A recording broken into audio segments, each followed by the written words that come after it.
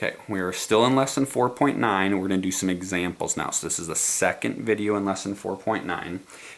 Highly recommend you use graphing paper.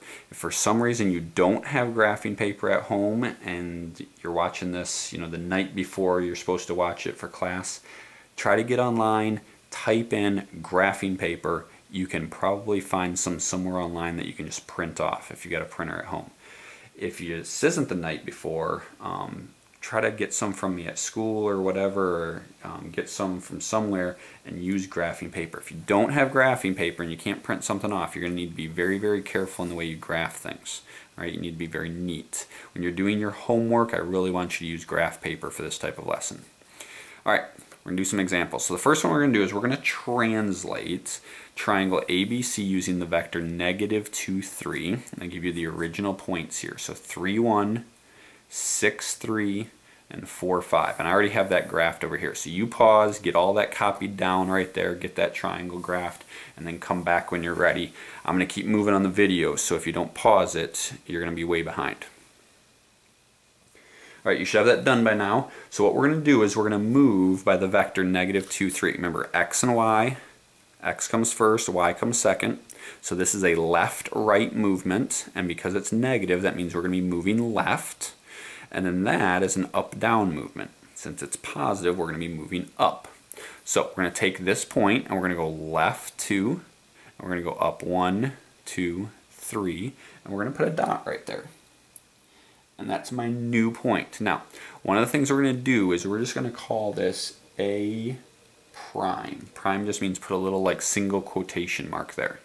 And then off to the side, we're going to write its answer. So A prime is located at 1, 1, 2, 3, 4.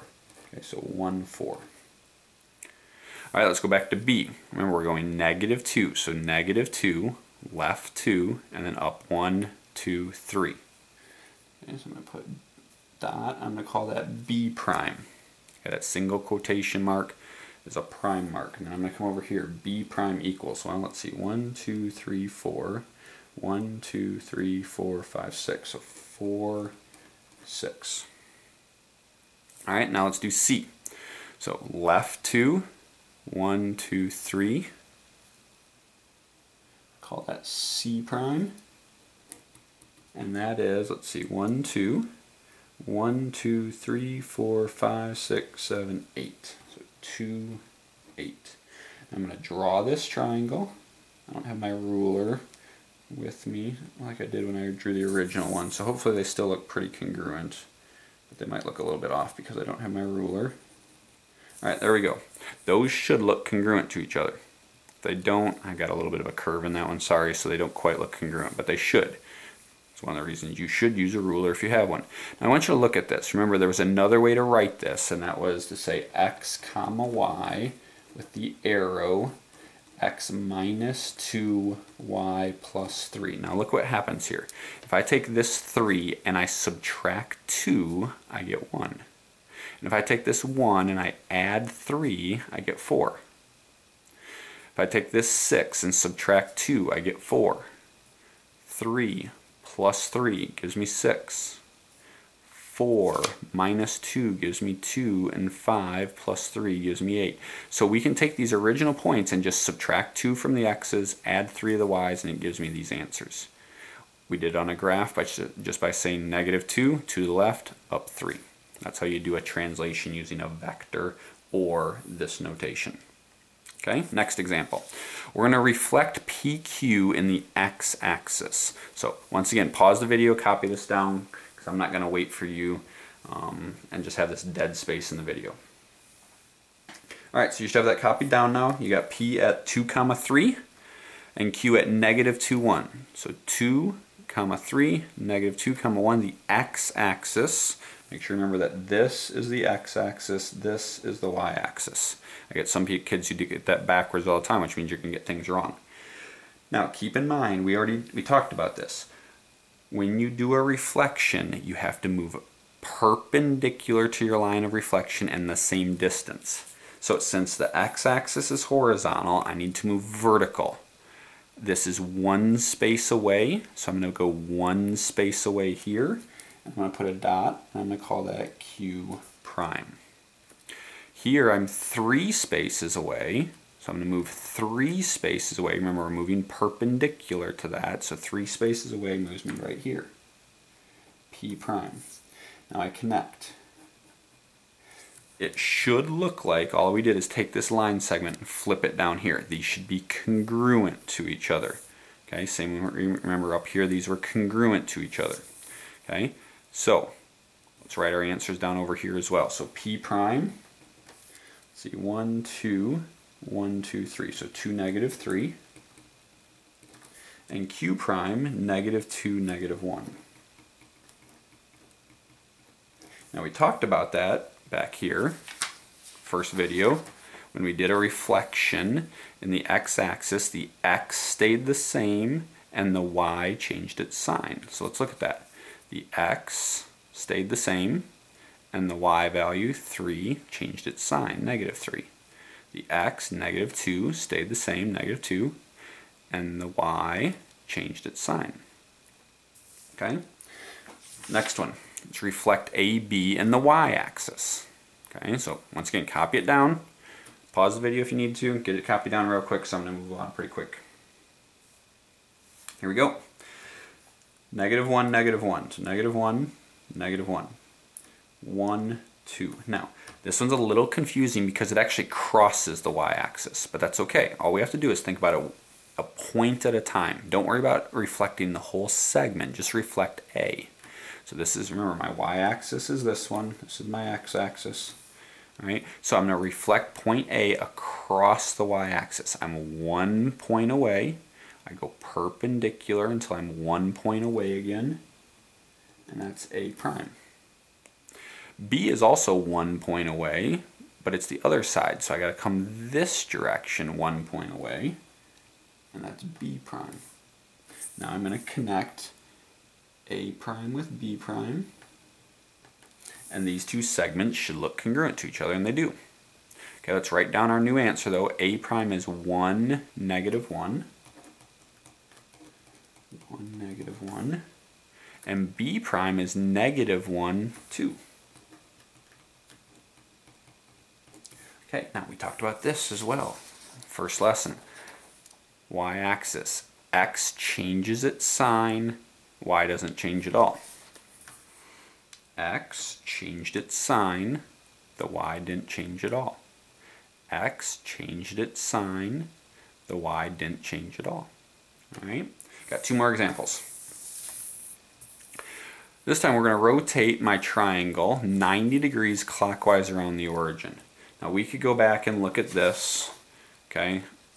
But I told you, you don't want to memorize this. So I'm going to show you a different way to do a clockwise or a counterclockwise rotation that's really pretty simple. All right? So copy this down, negative 2, 1, negative 1, 4, 2, 4. Get all this copied down on your paper and then pause the video as you do that, come back and get started, and we'll do an example. All right, here we go. So the easiest way to do this is to literally take your paper and rotate it 90 degrees clockwise. Remember, clockwise is the way a clock moves. So we're going to take our paper and I'm going to rotate it 90 degrees. I know it's 90 degrees because now this used to be horizontal and now it's vertical.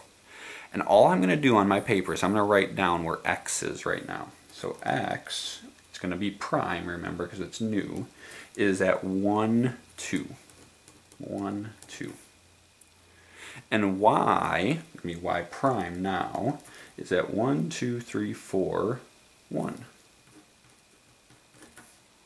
And Z, so Z prime, is going to be at 1, 2, 3, 4, negative 2. Okay. Now after you've written all that down, just turn your paper back. X prime needs to be at 1, 2. So 1, 2. That's X prime. Y prime needs to be at 4, 1. 1, 2, 3, 4, 1. Remember, this was X prime. It's Y prime. Z prime. 4, negative 2. And then connect. So again, I'm not using a ruler, so hopefully it still looks like it's congruent. And I draw these straight enough. Okay, there we go. Now it should look like we took this and we spun the whole thing this way. So Z ends up way down here, Y ends up here, and X moves there. They all go basically the same distance. Now, remember we talked about this with the picture way back in lesson 4.3.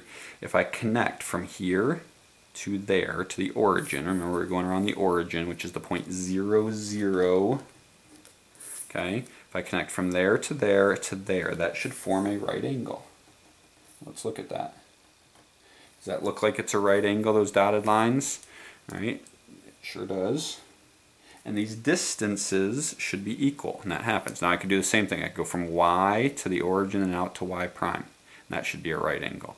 Or Z to the origin to Z prime. That should be a right angle. And once again, the sides of that angle should be the same distance. Okay? All right, last one. We're going to do a composition. So I'm going to start with MN at -3, 4 and -5, 3. I don't have that graphed yet, but I'll do that here in a second. We're going to translate by the vector 1, -4, and then we're going to reflect across the line y equals x. The vector's pretty easy. That reflection across the line is going to be a little bit harder. So pause the video, get this first thing here, and go ahead and attempt to do that vector by yourself. All right, so do all of that, and then come back and watch the video. All right, so you should already have this original MN segment graphed. You should hopefully have the vector part done, just moving right 1, down 4. If you didn't do right 1, down 4, pause your video right now and go do it. All right, and then we'll work together on this one because that's a little bit more difficult. All right, so let me get this graph. -3, 1, 2, 3, 4. That's M. -5, 1, 2, 3, 4, 5, 3, 1, 2, 3. Okay, that's N. Okay, nice short little segment here. Okay, now let's translate it by the vector 1, -4. So I'm going to move 1 to the right and down 1, 2, 3, 4. And we're going to call that M prime. I'm going to write that down over here. M prime equals, well, that's -2, 0. All right, and then we're going to move right 1 and down 1, 2, 3, 4. We're going to call that N prime. Connect that segment. It should look congruent to the original one. It does. I'm going to write down this point. N prime is at -1, -2, -3, -4, -1. Now, remember, this right here means, sorry if you couldn't see all that, I wasn't keeping an eye on the screen while I was videoing, so if you couldn't see all that, get that down real quick. All right, remember this right here? This means the same thing as saying x comma y with the arrow, x plus 1, y minus 4. Well, what happens if I add 1 to -3? I get -2. What happens if I subtract 4 from 4? I get 0. What happens if I add 1 to -5? I get -4. What happens if I take 3 and I subtract 4? I get -1. So you see how that works? All right, now we need to reflect it across the line y equals x. Well, first off, we got to know where the line y equals x is. Okay, if we think about it this way, it's y equals 1x plus 0. If we put it in mx plus b form. So it goes through the y-axis at the point 0, and it has a slope of 1. Up 1 over 1, up 1, right 1, up 1, right 1, up 1, right 1. It's positive, so it's moving up to the right. If I go left 1, I got to go down 1. Left 1, down 1, left 1, down 1, and so on. Okay, that's the slope of 1. So let's go ahead and draw that line.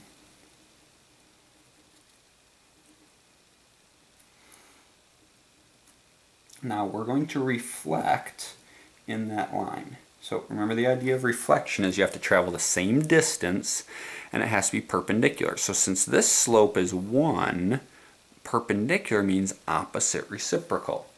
So what's the opposite reciprocal of 1? Well, it's -1. So that means I'm going to be moving this way. Instead of right 1, up 1, I'm going to go right 1, down 1. That's a -1 slope. Now I have to think about how far away I am here. So if I go right 1, down 1, I get to the line. So I'm basically one diagonal unit away. So that means that I need to do that again. So right 1, down 1. So I'm going to put my point right there. Now what do we call that? We already used m prime, so we use m double prime. Just put two of them. Okay, kind of like a quotation mark, a double quotation mark. 1 unit diagonally away, 1 unit diagonally away. And if I draw that, it's perpendicular. Looking pretty good. This one's a little harder because if I try counting it, right one, down one, right one, that's kind of weird because it's already on the line. So it's a little easier to just count diagonally. There's one diagonal unit and a half. So that's 1 and a half. So I'm going to go half and a 1. Okay, working this way would be 1 and a half. So there's my n double prime.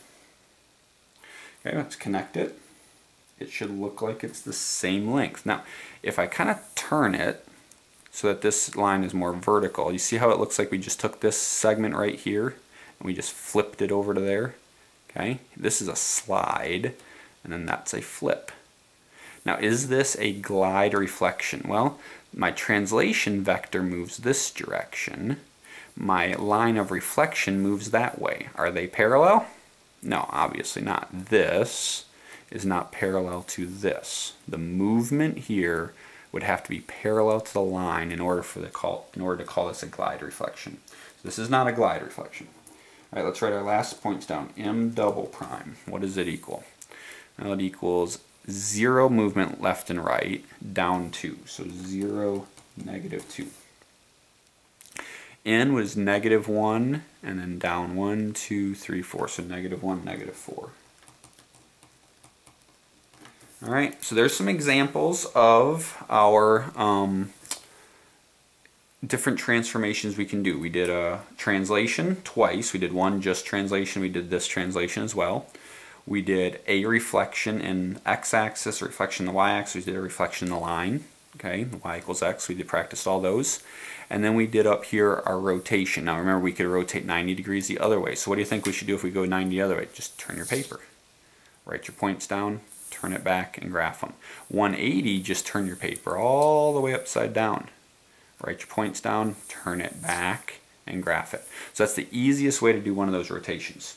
All right, so that's it for lesson 4.9, and we'll see you guys in class.